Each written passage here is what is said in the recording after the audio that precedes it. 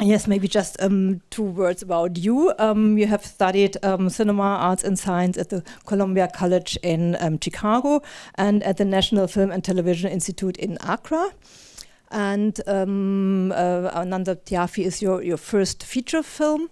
And I think we feel, there's a lot of references in the film, so we won't talk too much from it to the beginning, but we will maybe discover a lot of things also related to this festival, because also there was a reference about your films that it has to do also with TOUKI BOUKI a little bit, but also with Bonnie and Clyde. It's a road movie, so I think we will have a lot of interesting things to discuss afterwards.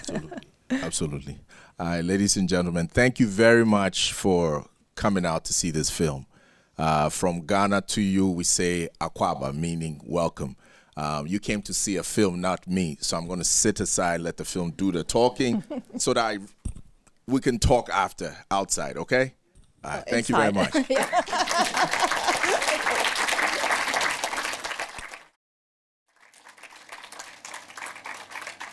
Okay, warm welcome to Kofi Ofosu-Yeboah. Please come in front, and I don't know if Ada want to join you, or maybe she can come later, or yeah.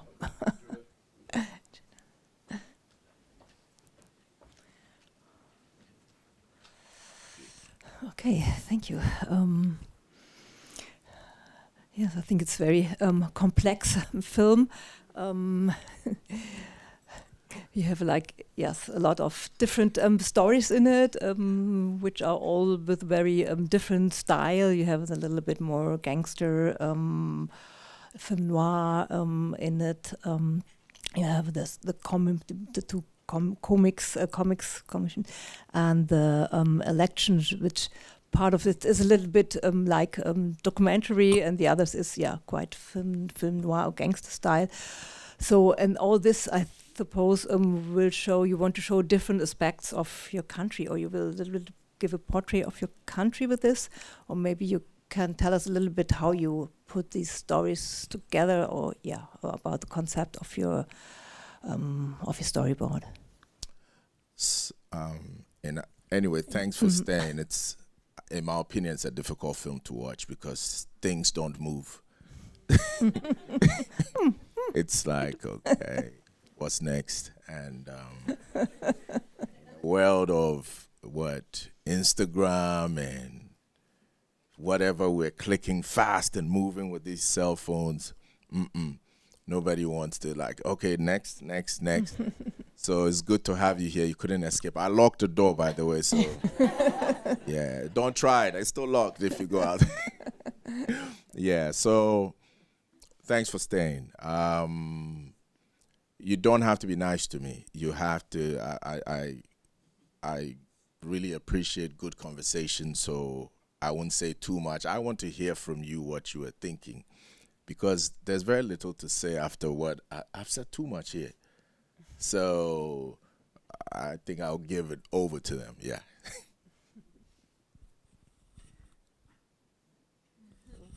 I'll go give them mine. You sure? No.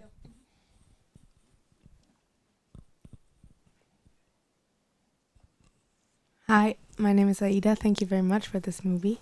My question would be on your use of language and why you decided to have the reasoning behind your choices was for the dialogue to be mostly in English.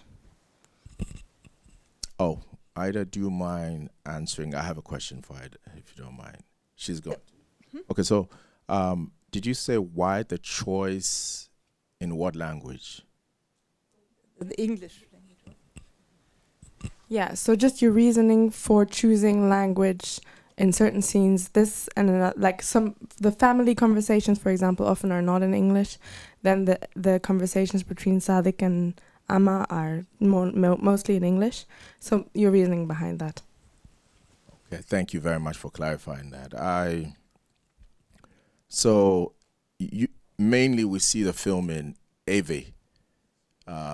People say Ewe, or Ga, which is predominantly spoken by people in the capital of Ghana, the Greater Accra region area.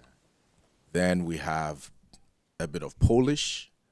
Then, of course, there is the English, which is the predominant language for narration mostly. Each one, like Ghana, we speak so many languages, and the rest of the continent, they happen as it would happen if you lived in Ghana, where you're hearing a lot of languages, things happening like that. So the choice was not so much on my part as it were the situation on the ground.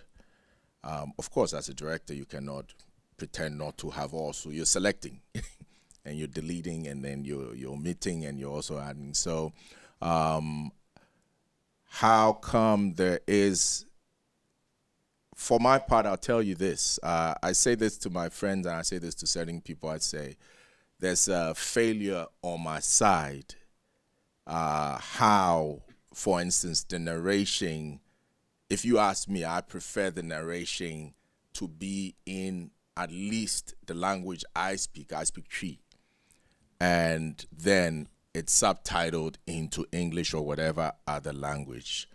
It says something about who I am, how this film has ended up the way it is, because I would say, just like the continent, let's say, the global south speaks a first language, as it were, that is not our language. You know, it's the effect of this post-colonial hangover we have. And so I want to believe I think in the language, my mother tongue, which is Cree. But on making this film, I found that the illiteracy inside of me is beyond what I thought it was. Because I can speak it, I can be very colloquial with it, I can joke in it, I believe I dream in it. But when it's time to write it and time to actually make language, to think in it for a film, to translate it into text, you find that, for me, I want to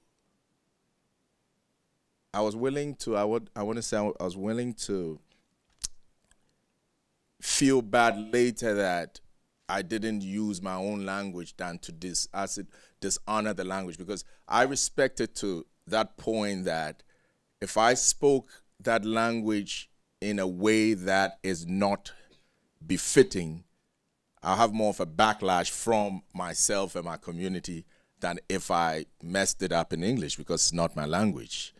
I'm only learning it. I mean, it's a contradiction, but, you know, this is a question you didn't ask. You didn't even need this. I don't know why I'm still talking about it. And then language is important, again, and this is where I want to say something. It's important because cinema's history shows that, again, the global south, colonized people were denied language. It was taken from us. There's an alienation. So the same way these images on the screen are alienating in a subjective point to a lot of us who are used to seeing the image of the space where we come from appropriated in ways that are,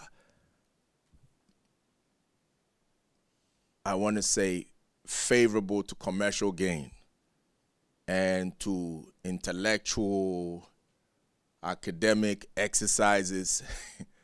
So to give language back is to give power back, because it's like it's a time capsule. Everything is language. Everything is like a code you write for those who come after you, and to transmit, you know, language is important.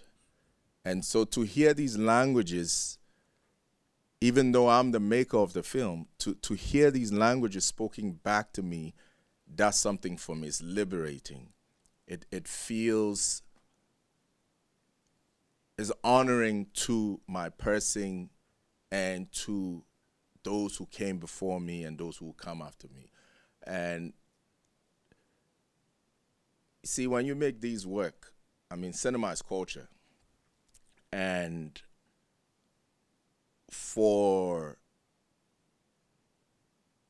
again, for those who come after us, a lot of what is filmed is quickly disappearing.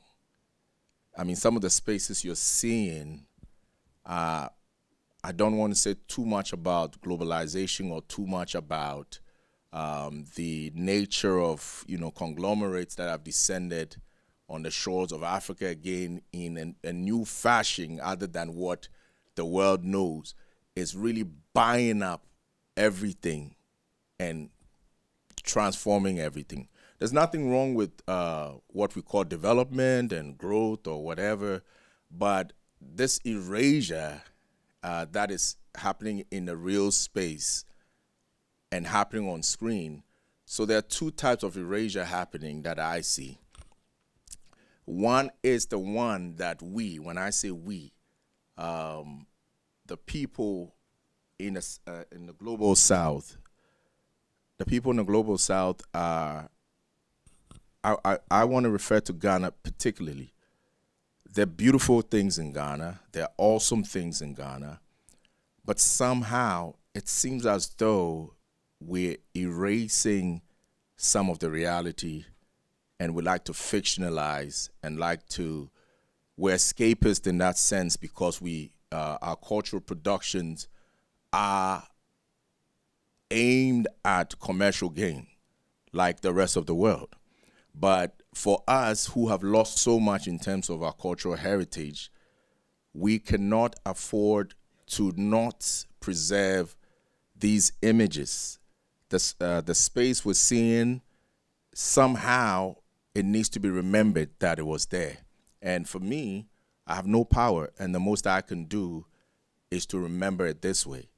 So for me, a lot of this is also an exercise where it's very personal and selfish before it becomes art. I think I'm just doing my own Q&A. Somebody was asking. Yeah. You have the best seat in the house. You need a question. Hi, thank you for this beautiful movie. I think what you said in the beginning is quite striking about, now we talked about language, but the visual language that you have, the amount of detail that you put in scenes, and also the style of it, the fashion, everything is very well curated in a way. I was wondering, as you mentioned, is there something you want to convey with this kind of viewing, forcing also the viewer to put a different lens on? As you mentioned, Instagram, all this fast pacing, social media kind of distracts it from how to view movies or films as we used to be watching them. So what are your thoughts about behind that, or your maybe concept? As a person, I wish I could be like the average. Well, there's nothing average anymore. I don't think like, okay, so I tried, rather, let me put it this way. I tried to think my thought process. I tried to fashion my thought process after what I've been taught in school, or how most people around me think or organize space or thought. And I've tried many times, as a child, to be like everyone else, and it's never gone well. And the same happened in film school. I went to film school twice. I have an undergraduate and a postgraduate, in film. And each time it was a problem for me to follow what was asked of me. And I've always failed when I have gone the way people go. But when I go my own way, and I think not in acceptable chronology, I think in my own way, my thoughts are a little choppy or disjointed. And it takes time for me to organize them, and you can see some of it on the screen. So I also think, I mean, in regards to, I don't think cinema personally is a novel. I think cinema is poetry. And just as setting lines in a work of, let's say, a poem, they may be metaphoric, there may be the actual thing being said, but you don't read poetry like you would read any other literature, and I feel that the cinema, to me, is more of a feeling. It's poetic attributes, its poetic ability work for a person like me. And hopefully, I was hoping that it would find an audience, and it looked like it did.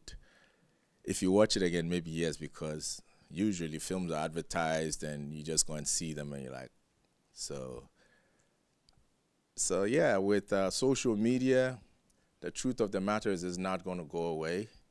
Anything, like we say, oh, technology is too this, is too much, is that. Social media eventually will find its, its place, and we will know what to do with it. But for now, it's going to pose a problem for works like these. And it might also help works like these. But for the most part, we are all trained to move faster on the screen, to view faster, to experience it differently. So, yeah. But there are films like this, and people are trained to watch them. Sorry. Yes, sir. Yeah. Oh. I'll bring it personally to you after she's. It's probably a quick question. What you just said, is that the reason why you choose to make a road movie, because you virtually wanted to pinpoint or to show and to preserve Ghana as you know it and as it is right now? Okay. I'm happy you're going to help me finish what I said. So that's exactly, the road movie genre works for me, because when you're in a car and you're traveling, things are not really in chronology. You see somebody getting out of a house, you see another person maybe jumping on a motorcycle, or you see somebody taking, we have outdoor showers. So you see somebody's head in a shower. You don't see the rest of it. Things don't make sense necessarily. And so for me, the road movie genre allows me also to jump around a bit. And so, again, you didn't ask for that, but I'm trying to build on what I said. Yeah. You went to film school, and you decided to make it your career to make movies. It's not paying the bills. So that's what I'm trying getting to make to. Bread right now. And your portrait, your platform is your country, Ghana. How big is the audience in Ghana for your movies? And to make a livelihood, to feed all the people that were part of this movie, you need a lot of money, you need a lot of sales, you need a lot of revenue. Does that mean that your life is traveling the world to promote the movies and make enough money for the next movie? Where do you see your life moving for the next 20 years as a filmmaker? Ooh. Ooh. As soon as you took the mic, I was like, I'm in trouble. I could see it coming. I was hoping it would get to you last, but you've asked the question, and I'll be like, I have to. It's not just about the movie. Okay. Process. So so this is how I look at it. So the love of my life is sitting right there in that beautiful yellow hat. And she makes it possible for me to take a lot of the risk I take. And knowing that you're making this work that probably will not go anywhere. Because this is not what is hip and sexy.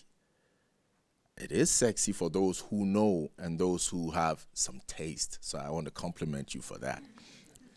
But for the majority of people, pace, subject matter, superstardom, all those things, and also for distributors are looking for the stardom, the star power to push these works. If you don't have them, it becomes a problem. But because this film is of cultural value to me, and the whole enterprise of cinema, the whole seventh art, as we call it, so for Global South people, I mean, the whole tricontinental project that has been much talked about, Latin America, Asia, and Africa, cinema is not art for art's sake, as it would be in most part of the world, I mean, the West. It was a decolonization. It was for decolonizing the continent to an extent. It's most of its beginnings came from what we want to call rebels and revolutionaries who were kicking against the colonial powers. And Frantz Fanon's text finds this embodiment, finds this conduit through these artists.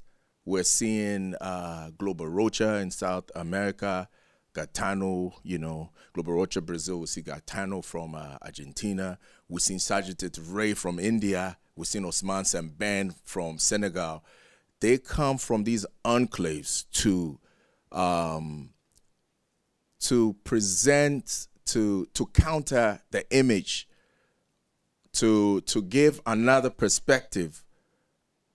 Prior to this, Africans, black people like me, brown, were only subject in films to looked at subservient. They were the people that Tarzan was supposed to be kicking against or be throwing signals at. And Hollywood would always have people like me and the continent, Southeast Asia and Latin America as backdrop.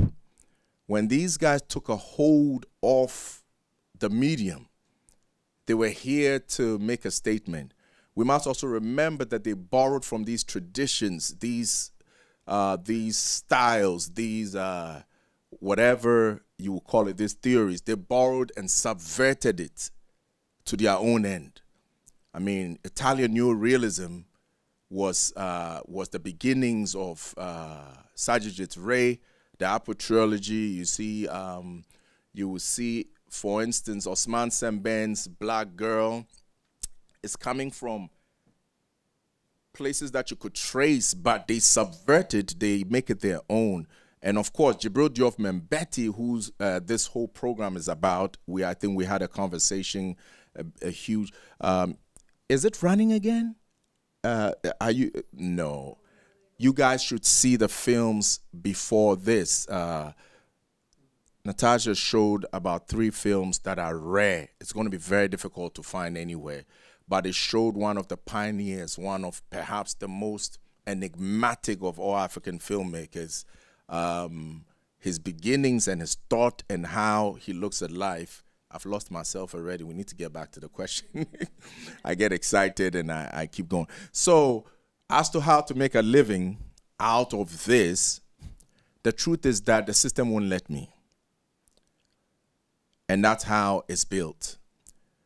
And so you are important to me, and you're important to Gerardo, who's sitting at the back, because we're excited to see how audiences engage with the work. So whenever it's possible to keep pushing the work. We're not just interested in just my work.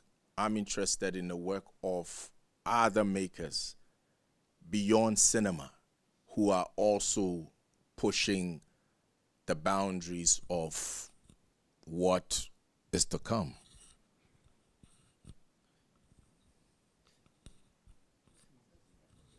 Thanks very much. I think actually you've started to answer my question already, but indeed, maybe building off of the last question, generally, how would you see the state of African cinema, actually, or Ghanaian cinema for that matter?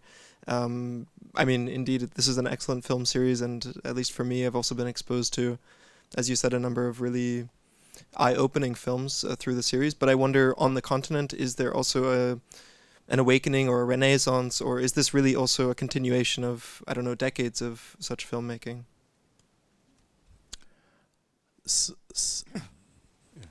Oh, this is. Okay. Are we adding the two? Should I answer that first? Okay, so I'll answer it real quick. So you're right.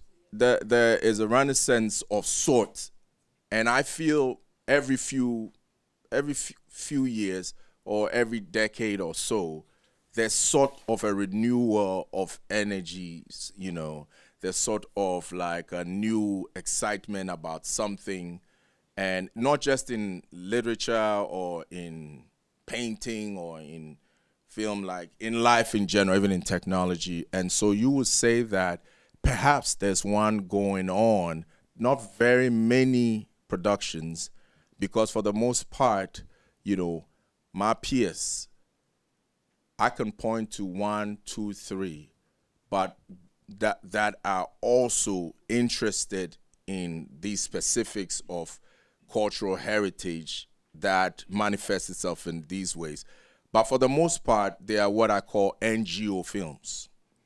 It's almost like we've been commissioned to make these films for people about Africa or about how things, you will see them when you see them. They have no poetry. And not for every film is supposed to have poetry, at least, I mean, I would say movie, but films, the way I understand them, the image is always poetry. The image is it's like a photograph. It's photograph is poetry. It's not saying anything. It's what you ascribe to it, you know, and like a painting. Sorry. Are the drunkards typical for Ghana? Is this your culture you want to preserve with your film?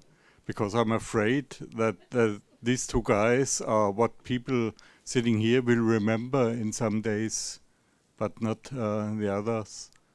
Oh, sorry. Do you mind repeating that? It's not a strategy to think, but no. I didn't hear everything. There are these two drunkards in your film. I see. Now I see. Are they typical? Is this what you want to preserve? I would like to preserve those guys. We need them. They tell truth. The rest of us who are not drinking are really lying. These guys say exactly what they've been. You know, this whole being drunk is a facade so they can say it and get away with it. I love drunks. They're serious human beings. Yeah.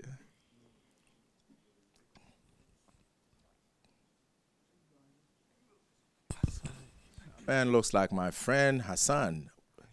Hi, I'm Raquel. Not Hassan, unfortunately.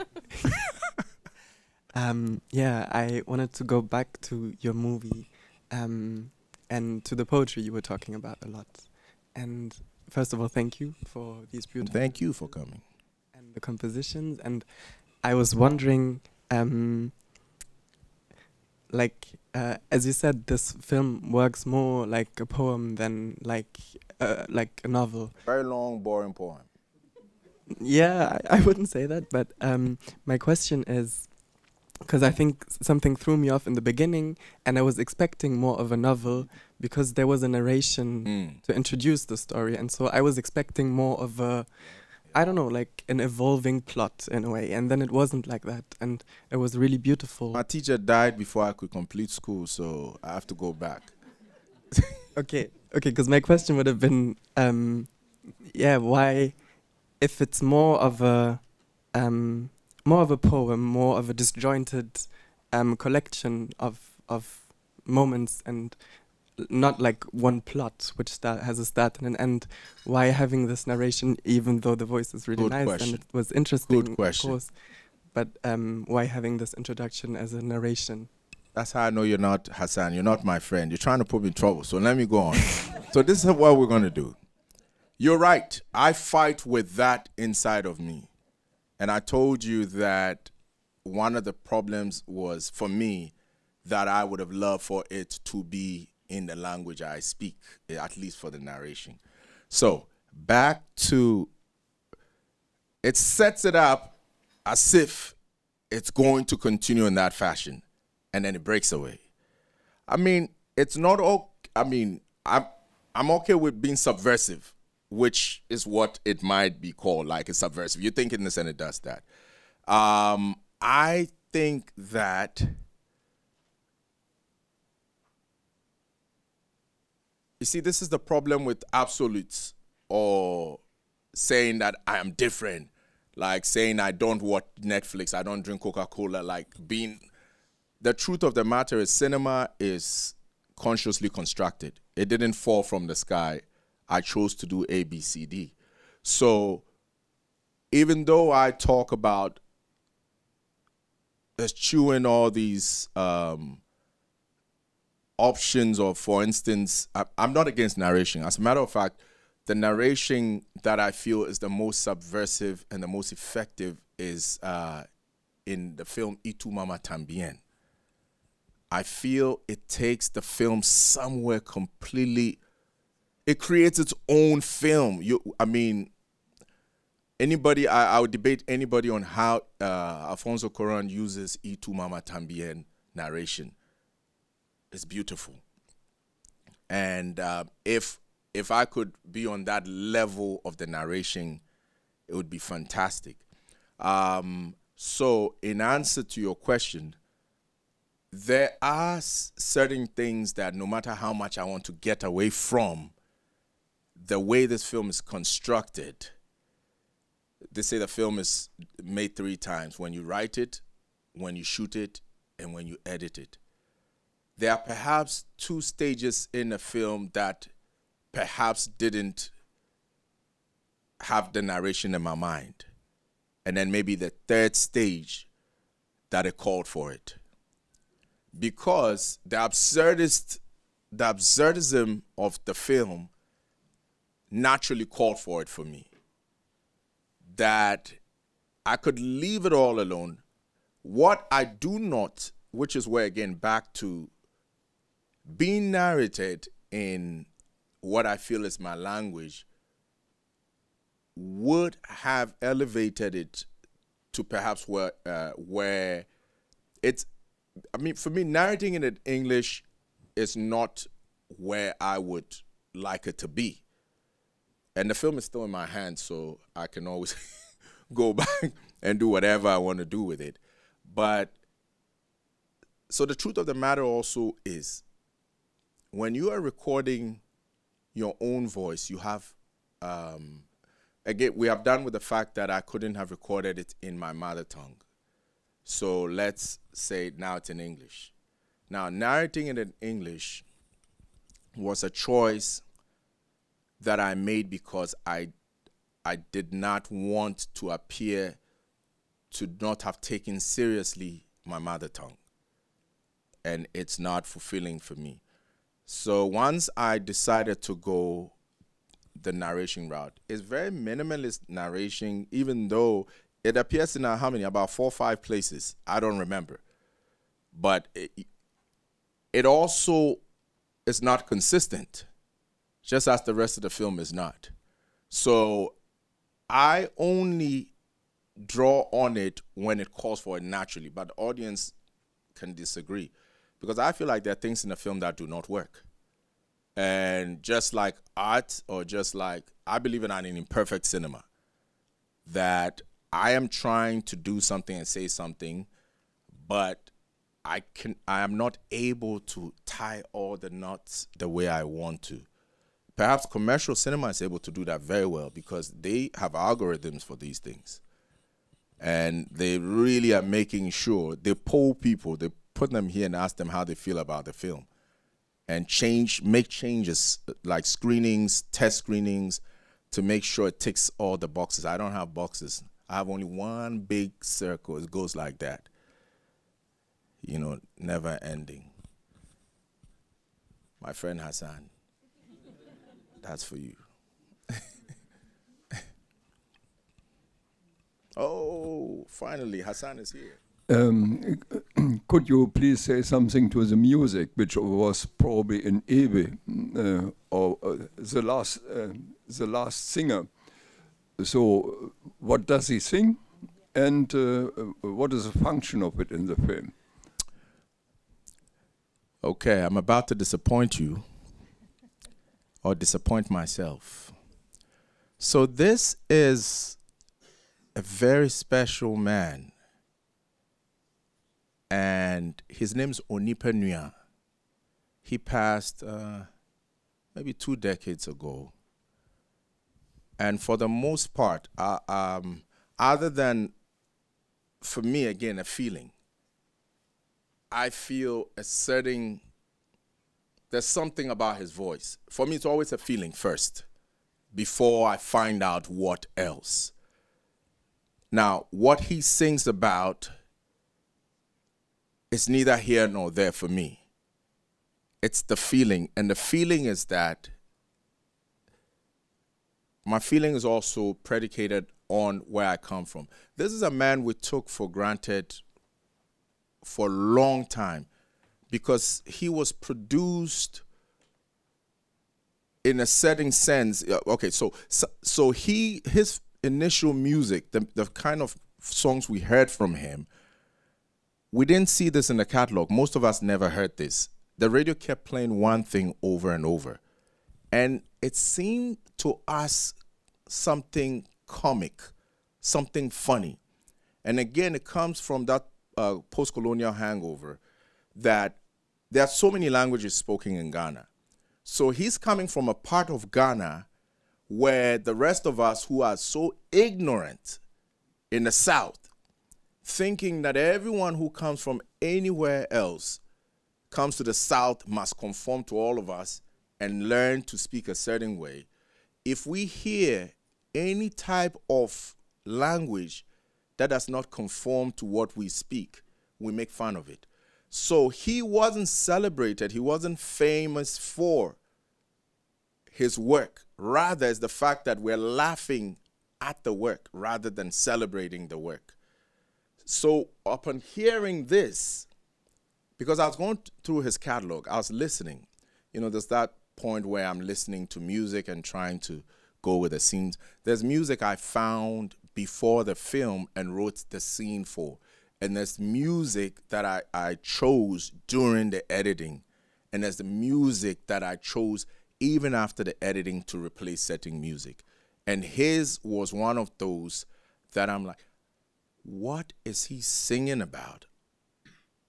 What is he singing about? So I did reach out to a few people who spoke the language, and they told me exactly what he's singing. The truth of the matter is, if I repeat to you what he said, this thing is being recorded, I won't be able to accurately represent it. Only that I know that it's not against the scene or it's not counterpoint.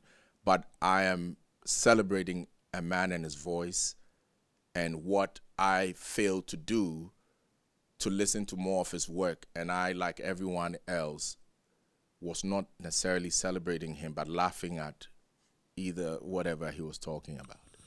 I don't know if I make sense. Say again. Sorry, excuse me.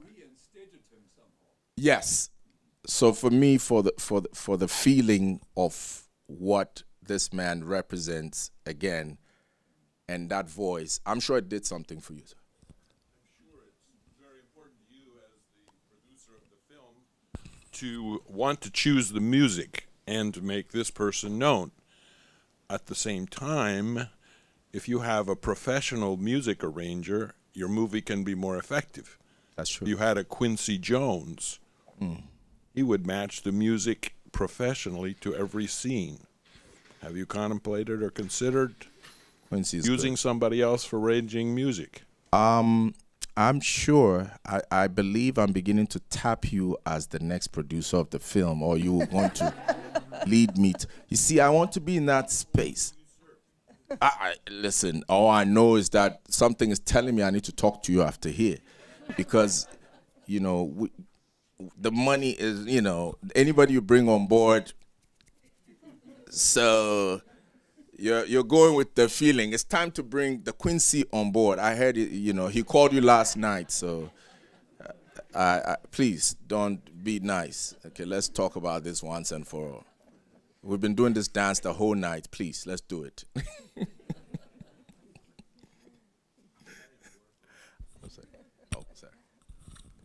Could you please talk about cool people in cool outfits walking through space and CinemaScope aspect ratio?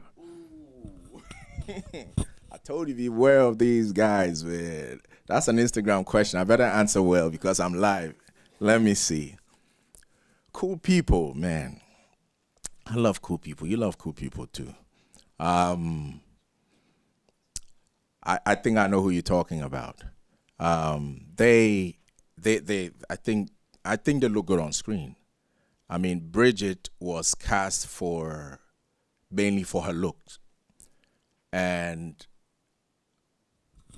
she had quite a bit of a script to read, and it ends up that she doesn't say too much or doesn't say much. Because what had happened was I'd overwritten stuff, and each time somebody read it back to you or they try to internalize it, you start to rethink the whole idea of what you were thinking when you wrote it, because when they speak it back to you, you start you start wondering if that's exactly what you want. For me, I'm never satisfied with hearing just what I have written. If they can turn it into something else, and that's exactly what they were doing. And most of what I wrote was not. There's a lot of improv in this film because there are things that I wrote that did not fit the circumstances. So when we would rehearse a scene, and I do very little rehearsal, I just want to hear you to see, okay, this is where you start and this is where you end.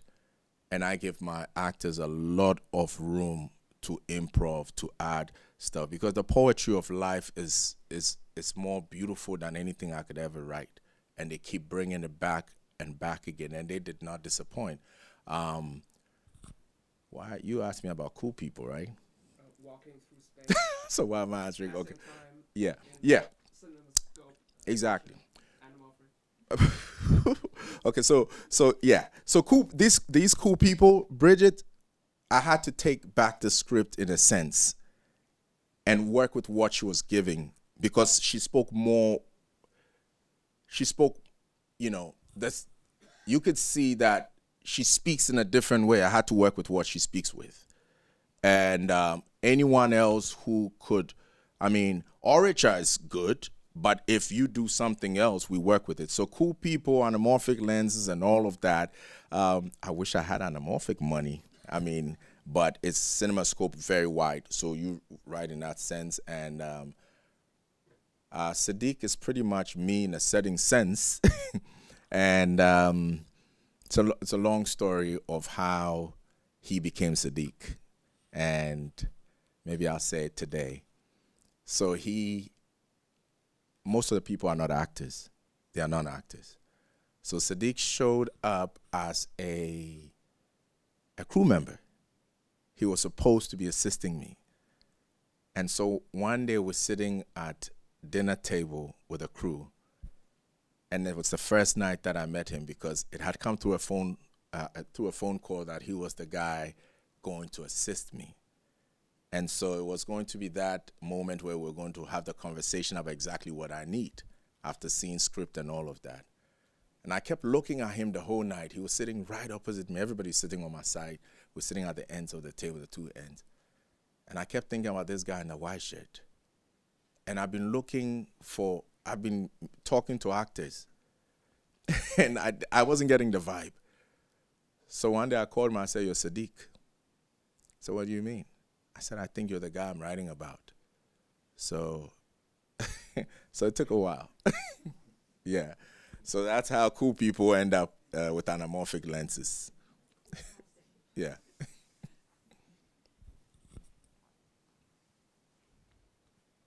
Dinner time? Okay, if there are no further questions, we will be still outside for a moment if there. Great. Yes. Mm-hmm. Thank you. Thank you. And I have a new producer. Okay, perfect.